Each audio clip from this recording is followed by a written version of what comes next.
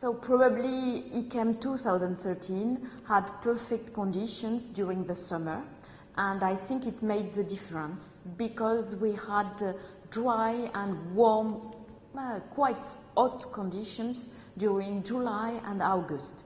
We didn't have the storm, la grêle, I don't know the name in English, that it occurs in the Médoc or elsewhere.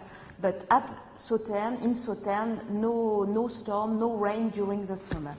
And those conditions helped the grape to ripe very well.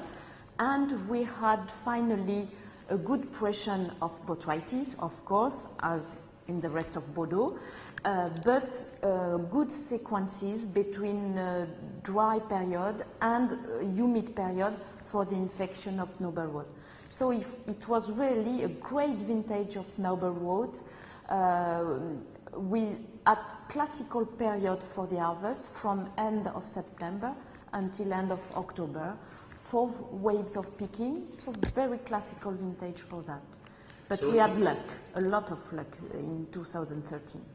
Probably we could compare it to 2007, which was a great vintage of noble rot. The same case, not great grapes, but perfect condition of noble rot. And it's the development of botrytis which makes the difference in this type of year. So a good comparison with 2007.